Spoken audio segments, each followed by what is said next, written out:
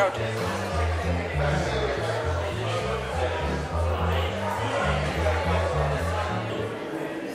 afternoon. Please be seated, ladies and gentlemen, otherwise strange things might happen. Take two. Good afternoon and welcome to the launch of Ron Carey's volume of poetry, Racing Down the Sun. And first of all, I'd like to introduce to you the publisher. Yes, there is such a man, publisher, Mr. Dominic Taylor. Dominic Taylor.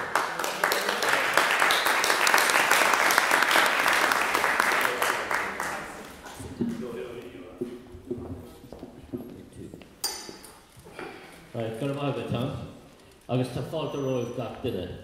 Tá áthas orm bheith an seo sa tróna seo ag seoladh Racing Down the Sun an leabhar filiacha nua le Ron Carey. Ladies and gentlemen, thank you for joining us this afternoon.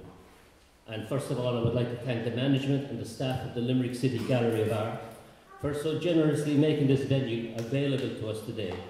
It is important and meaningful for us to have the support of venues like the Limerick City Gallery of Art.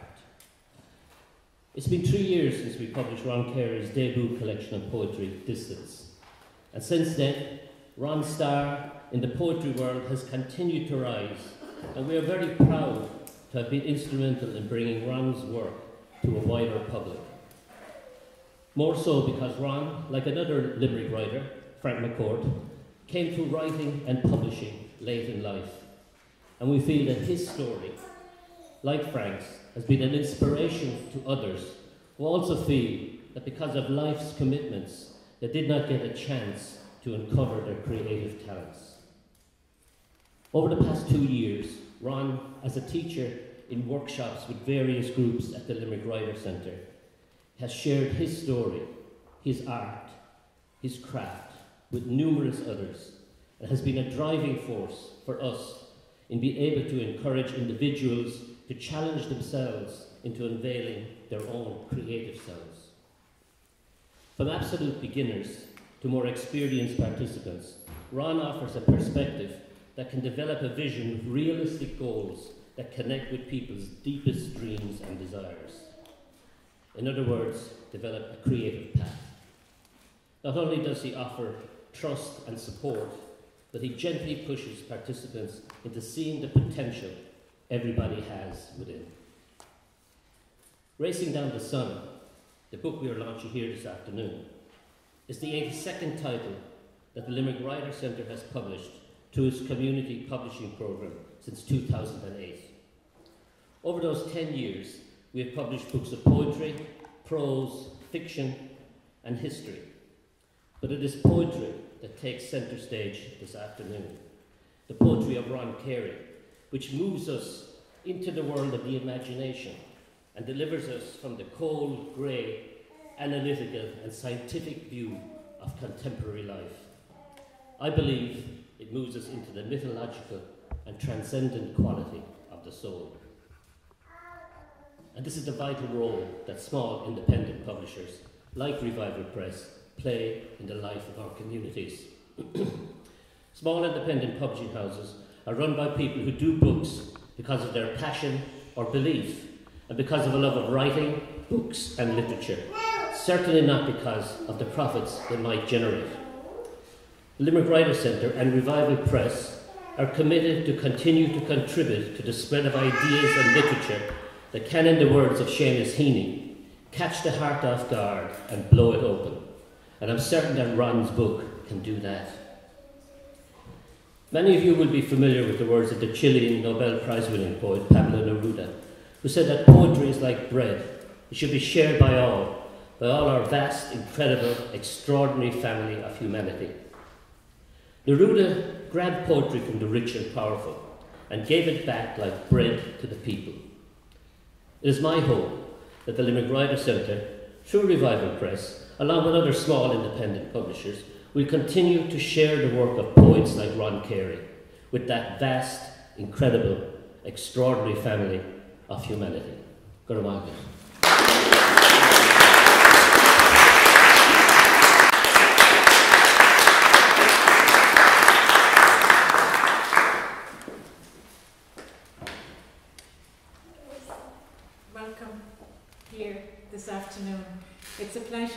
see so many people and to see that this event is so well attended.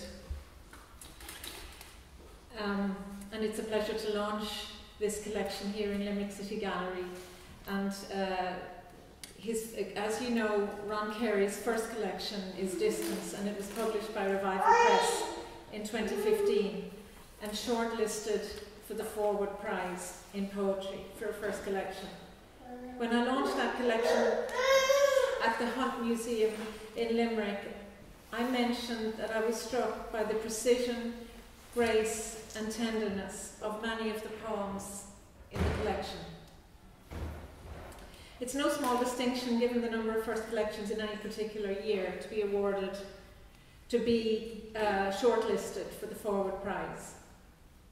Reviewing the collection, Martin Crucifix said, the poems are acts of recall of a 20th century childhood in Ireland.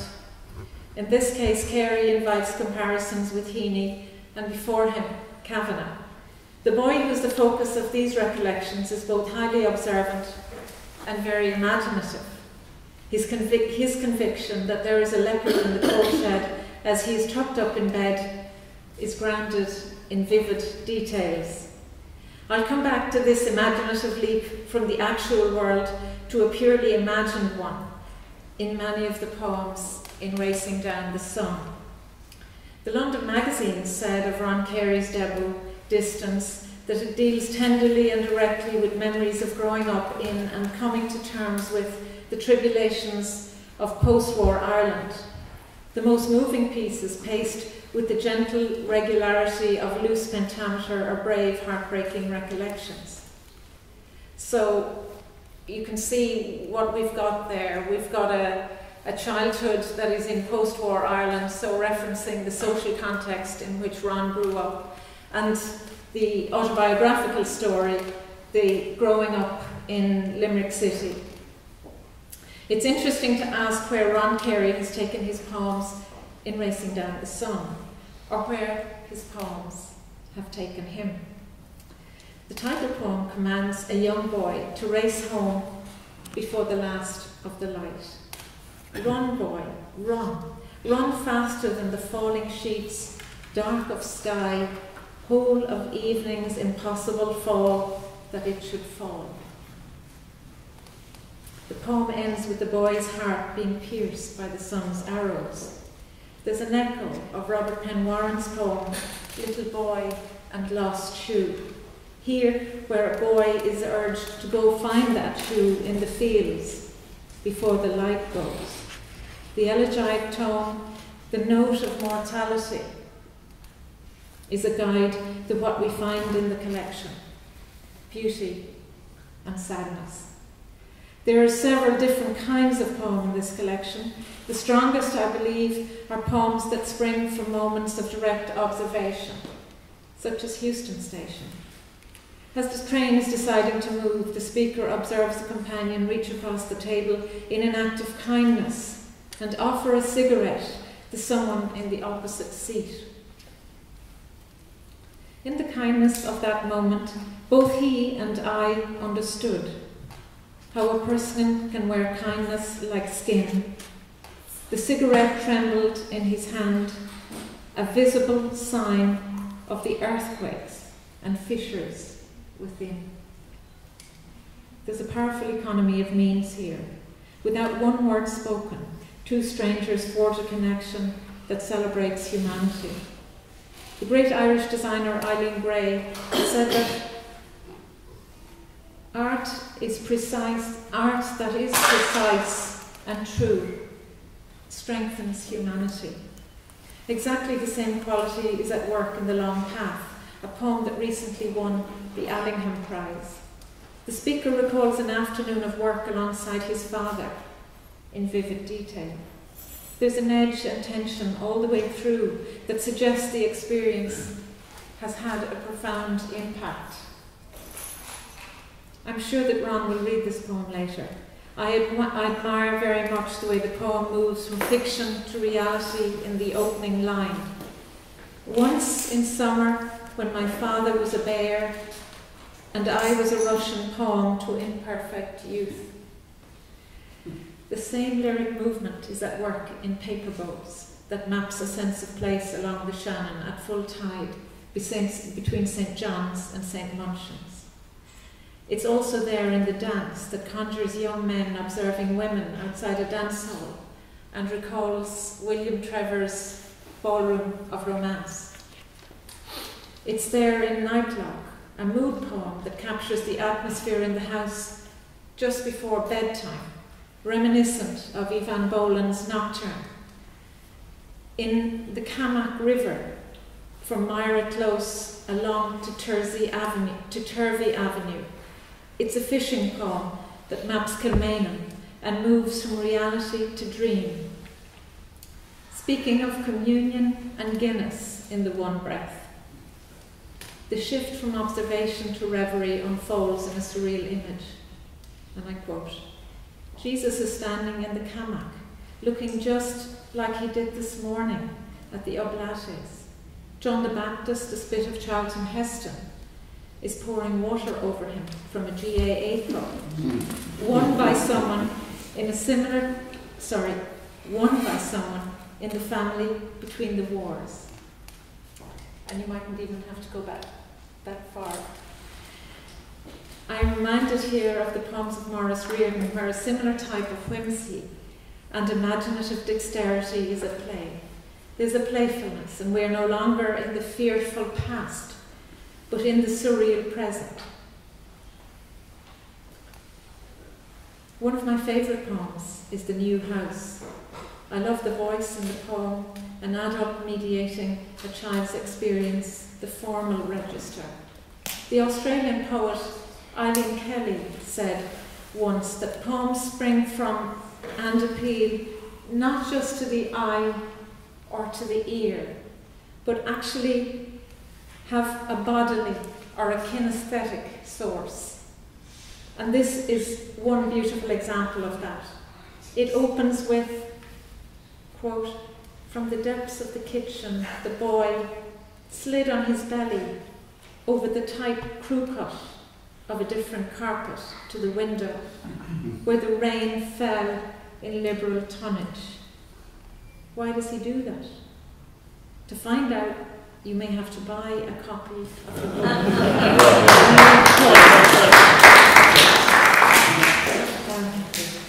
A dominant strand of poems in the collection are those that evoke a mythic place, an Irish landscape that is romanticised and larger than life. It's there in Aviator, the smolting children play at fighter pilots. That word smolting takes us to the place salmon go before they enter the sea and migrate. And of course the Shannon is there too. The speaker in the poem is envious of their ability to leave the gravity of the normal in their play. And that is the movement of many of the poems. Whether it's The Blind, or Driving Through Mayo, or Vikings, where children discover a Viking sword in the ground and unearth it, recalling both the enemy-slaying sword of Cuchulainn and King Arthur, who drew a magic sword from the earth. The sense of myth is achieved by a narrative that casts an imaginary moment as if it were real. Take, for example, Long Ago It Never Rained. I know you won't believe me, but long ago, it never rained. In summer, every day was like being with somebody who loved you, and although you hadn't the right words then, you loved them back. And the poem goes in that vein. This sense of the mythic is achieved too in a postcard from Mumbai, in the movement from India to Mayo. Into the poem walks a man who, like John Synge's Playboy, announces that I fought with my father, a black demon from hell, and didn't I only kill him with the kirpa?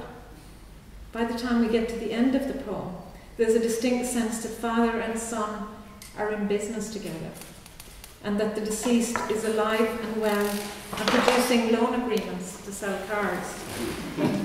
There's a kind of doubleness where the story runs away with the truth, or is it that the truth runs off with the story? And as we move through the collection, this quality of magic realism is used to different effect. In many of these poems, we're entirely in an imaginary place from beginning to end. In the house of Lazarus, we meet the biblical figure rising safe and sound from a deep sleep.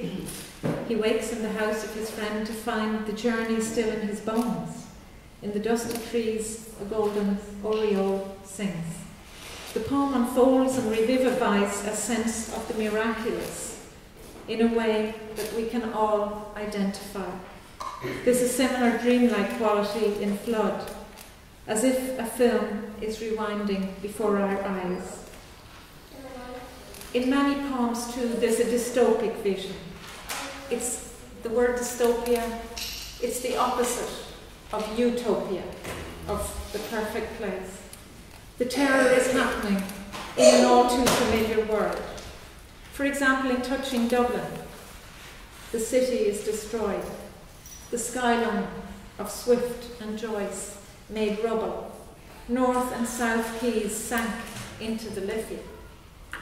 Whether it be a photograph of Vinitsa, the execution of a man at the site of a Jewish massacre in the Ukraine, or goldmine, the death of illegal miners in South Africa, it's a frightening apocalyptic vision. And I asked at the beginning, where do these poems take us, or take him? We started with Racing Down the Sun, and I'm urging the boy to hurry home before the day is over. And I'm just going to urge you to fit the pieces of the jigsaw together. The final poems in the collection are experimental and they play with language. They relish in the sound of words and respond to an inner acoustic that is mysterious. I'd like to finish by reading one poem, which is a kind of prayer from the collection. And I'd like to read it today for a godchild, my niece, whose baby is due to be delivered in the next couple of days. And this is called Little One. We have kept our love in waiting for your coming, little one, while your journey from the future took 9 months round our sun. Welcome to our planet of blue and green and gold. In this perfect imperfection, your story will be told. The gifts I have to give you are the gifts that were given me, the splendor of the mountains, the blue majestic sea, the crunch of snow in winter, an apple summer's day, a kiss of love at bedtime, and faith enough to pray. My final gift, this poem, whatever is its claim, I wrote to show we loved you before we knew your name. And I'd like to declare this collection launched, and like the baby, to wish it a very safe passage.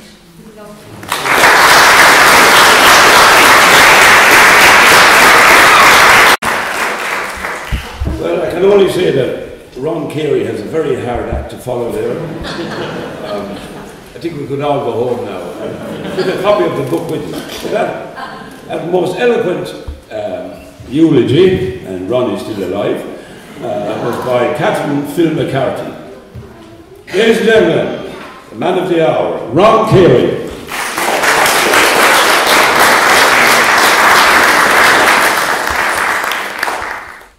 Well, thanks everyone for coming. I'm really overwhelmed with the turnout. I mean, at 2:20 there was 4 people here, and they were my family. For those of you who haven't been bored to death with my telling, I was born in Parnell Street 70 years ago. And this is as far as I got. Yeah, it's my 70th birthday.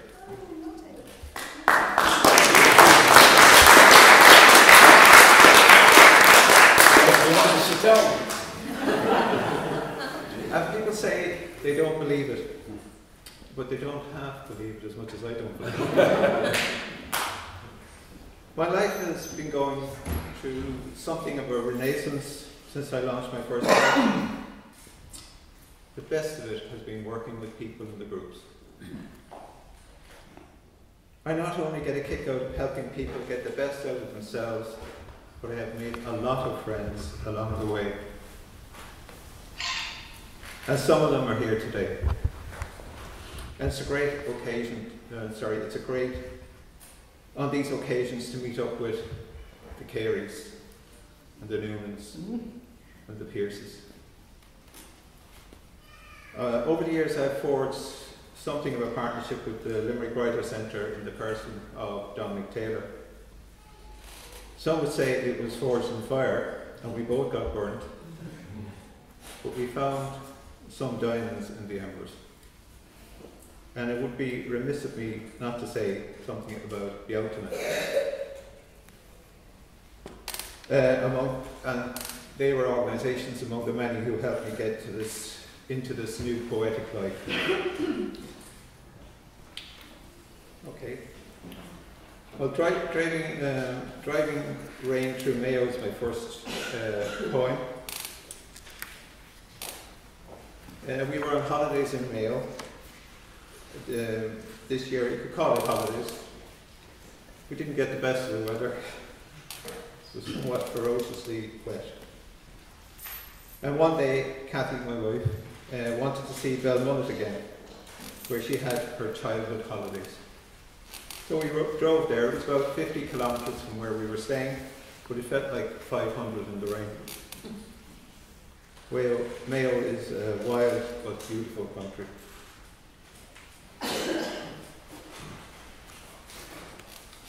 Driving rain through Mayo. It was one of those days when God forgot He had created light.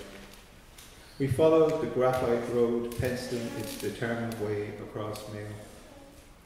The mist rolled back in its faintness, and the car shot through as if we knew exactly where we were going, and we might be able to return. Townlands and parishes changed their names as we drove, defying childhood Irish. In thorn bush and furze, birds cowled under unmanageable tonnage, feathered in a sheen of permanent rain, tongueless crows watched us, eyes diamante. Big boiled sheep, waterlogged in shagged wool, appeared and disappeared under the pulsing clouds as we drove on, beyond the innocence of living. And then, from outer space, the sun sent its beams, searching the byways and hedgerows for wonder, and found it in us. In the simple brilliance of realization, our souls uncoupled their safety belts and floated free.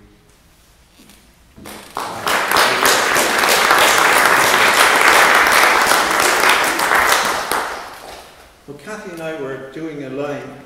Does anybody remember? Cathy and I were doing a line. You remember that, right? Yeah. Cathy and I were doing a line in the event of this next poem occurred. I was just getting to know what a prize I had. She was constantly surprising me with her humanity and gentleness, and she still does.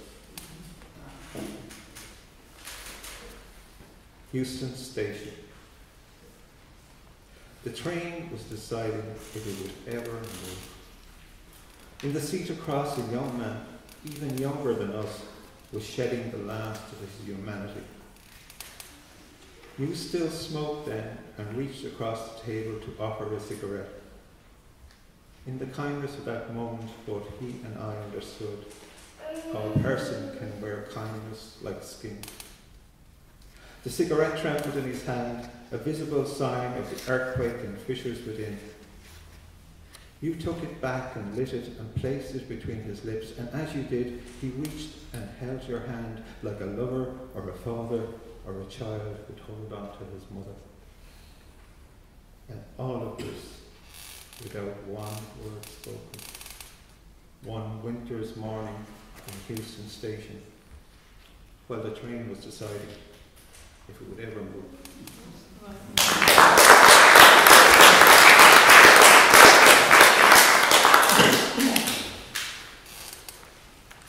Now, you remember, you know, Richard Harris, the actor. Well, Richard Harris always wanted to play for Young Munsters. And my dad was the biggest Young Munster fan of all time. They met a few times at the club, and one night, to the delight of my mom, Dad brought Richard Harris home. Slightly drunk. Our home at the time was beside Thomond Park and was later knocked down to make way for the new stadium. The stars shine on Camelot. My dad knew Richard Harris, the actor, who was quite hot at the time in the movie Camelot. One night he brought Dick home. He kissed my mom and argued with Dad about rugby on our best powder blue sofa, the one before last, until his Jaguar came roaring, scattering the herd of silver micros from the green, and took him back to the safety of Hollywood. There's a photo of the three of them on the wall of our demolished home.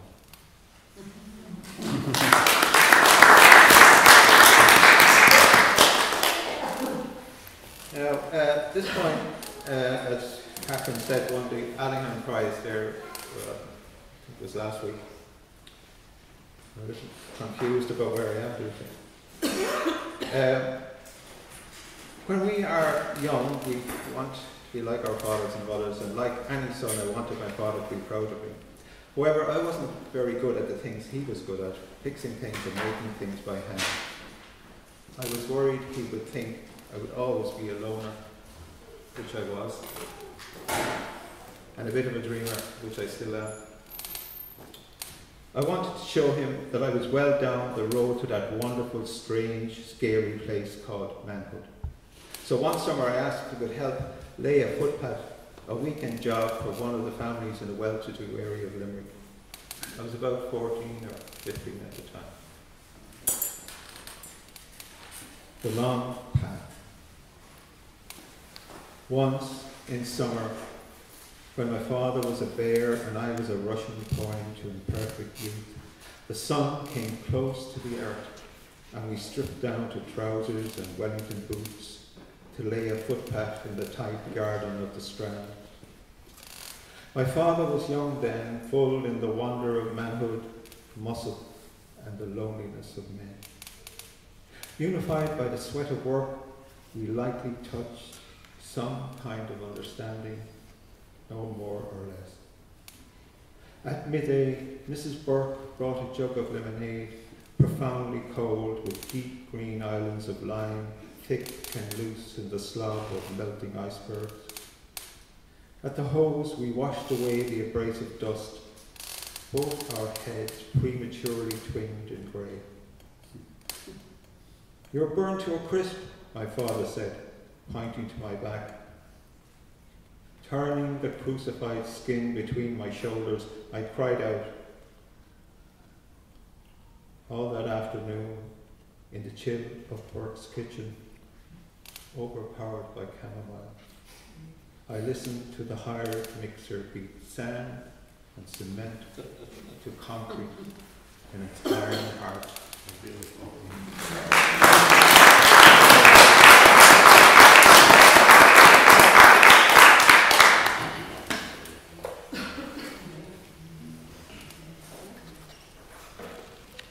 Now, when I was very young, we used to sit out on Saturday evening and watch the girls go to the dance. They would be made up to the nines. My friends and I would sit on a low wall, and as they went by, pretend to be knocked over by their person. When I was older, we went to the local tennis hop, where we perfected the art of knowing absolutely nothing about women. You had to be able to dance then. I never got the hang of it.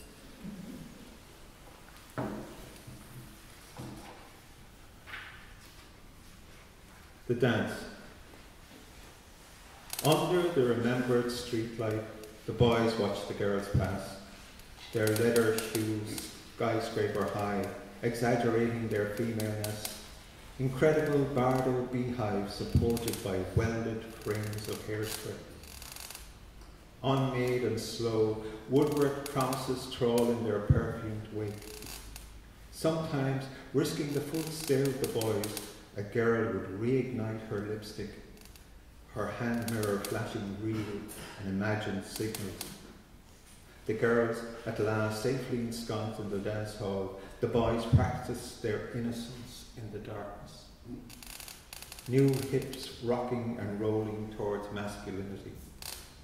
Caught in the beat of the music, the terror of being men dies as they pirouette in each other's arms.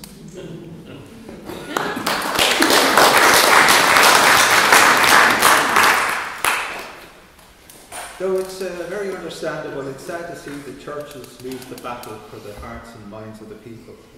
And in Dublin at least, a lot of church buildings are closing and being repurposed as offices. This is a poem about how an estate agent might sell one. The Converted Church. Your desire for office space will find fulfillment here at St. Kevin's of the Ghetto's conversion to an earthlier estate. Please note, at a certain time of day, our stained glass windows explode with light. We call it the Evie Home effect, causing your computer screen to blaze and bathe the molten faces of your employees in sulfites. But if the crucifixion disturbs the environment you wish to create, tell us, and we will take it down. We understand. It's not everyone's cup of tea. Here, the office manager can keep an eye on the staff as they crisscross the original Verona marble floor. And here we have gone for the distressed look. Chipped and colourless angels surrounding St. Winifred in ecstasy. The mosaic was relayed by someone from the liberties of Spanish extraction, we are led to believe. There are so few people in Ireland with the skill set to handle such artefacts. We were forced to fly an expert into work on Abadi's The Resurrected Christ. The final restoration has to be seen to be believed.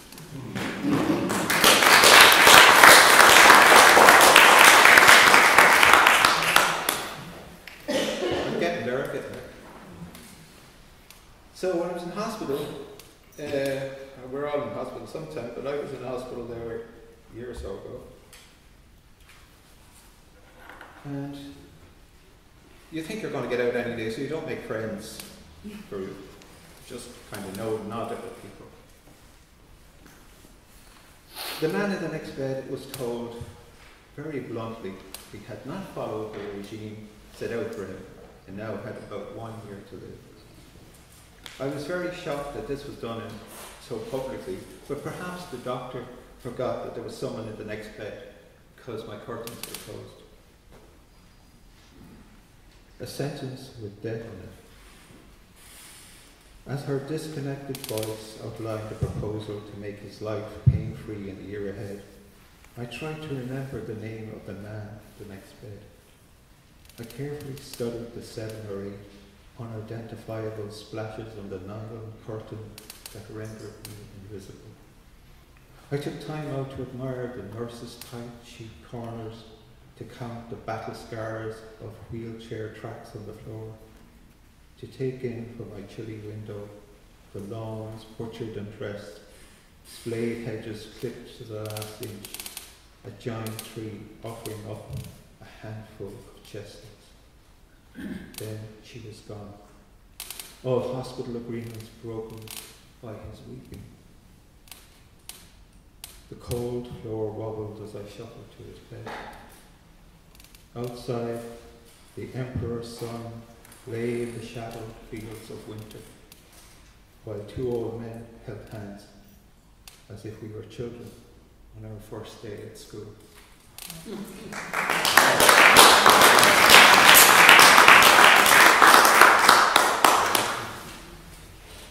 Now, Robert Frost said the sound is the gold in the ore. So in the section, the songs we sing inside the gates, I tried to experiment with sound. The sound I wrote was the words that I liked. And then I tried to join them up to make sense. It worked some of the time. Ring round vision's pleasure.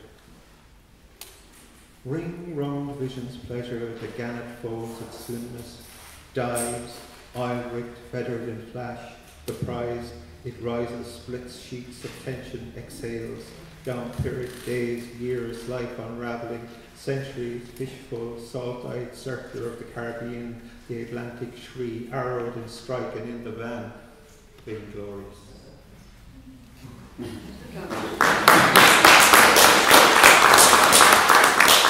That's the first time I tried it out. See anybody get anything out of it. I think it bears reading a few times. That's what all I'd say. My daughter Jane is trying to interest me in living in the now. But the past is gone, so leave it there. The future is a series of nows. Now. Here is my poem, how that might feel after having achieved such a state.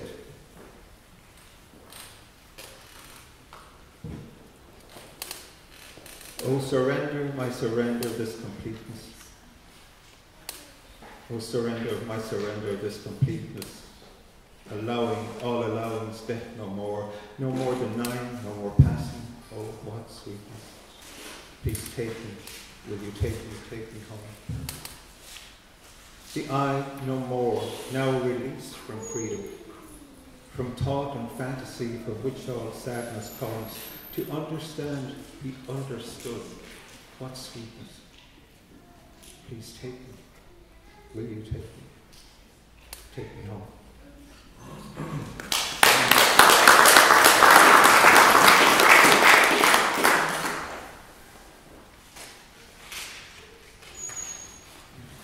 This poem is called The Art of Poetry.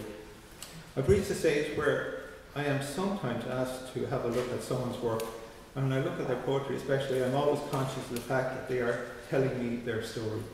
Sometimes I see myself in them as they are starting out. The art of poetry. Send me your poetry, I said, and I will try to help. He sent me sheets splattered with blood and tears and a fixed hopelessness that made me gasp. I suggested he move a droplet here and a bloody metaphor over there. He countered that I didn't love him, that I hated poetry because I was a poet, that I was a sham, a boneless thing that had crawled out of the slime. I suggested we meet. The cappuccino went cold in his cup, and the sun went down, and night flooded the streets. Finally, he came, bringing his own terror with him. He was so young, I thought I might cry. He threw the bag of poems at my feet. There, now you have me, he said. We spoke until we discovered we had the same father, mother, brothers and sisters, that we were equal in guilt and lost in the slow ascent to happiness.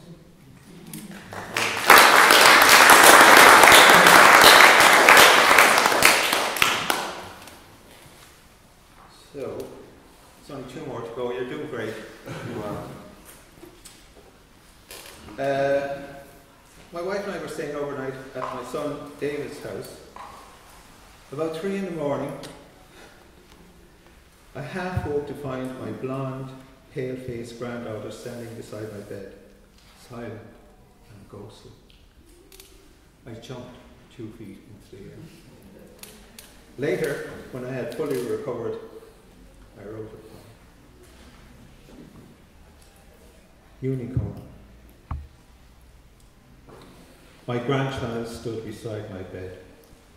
Someone is calling me, she said, and she put her icy hand in mine. In her room, she pointed to a ghost of light behind the curtained window. Someone is calling me, she said. Something tapped against the glass. It was a magpie knocking the house of the snail and gorging on its flesh. It's a unicorn, I said, but if we open the curtain, it will certainly disappear. What do you think we should do? Let's just sit and Later, the adults found us, out on the edge of imagination, listening for the exciting tap of a silver horn against the double glazed wood.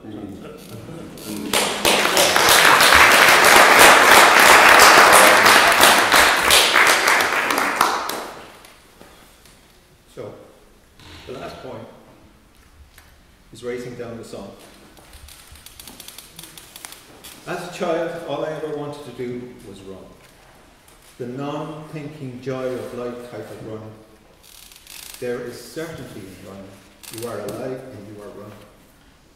You are alive and you are running. Past and future mean nothing at that moment. You are as free as it is possible to be. I can't run now. But that is the way I always want to feel.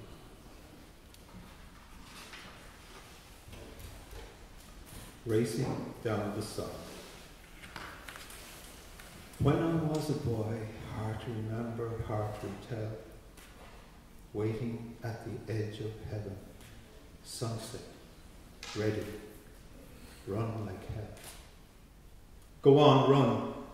Run, boy, run. Run faster than the falling sheets, dark of sky, whole of evenings, impossible fall, that it should fall, don't fall, don't fall, that fell and always would before I could reach home.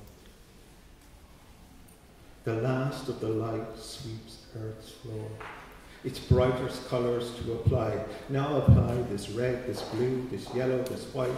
They count me down again until I am that lonely child and still, racing the quickening dark the hill, up and over, how fast will these legs run? And once again my heart is pierced, pierced and pierced and pierced and pierced by the arrows of the setting sun. Thank you.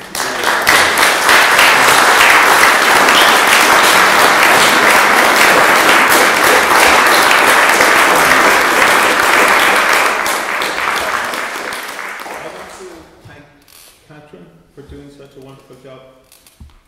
Her kindness in launching the collection. She's such a good friend and supporter, and most of all, she is a brilliant poet. Thank you, Catherine.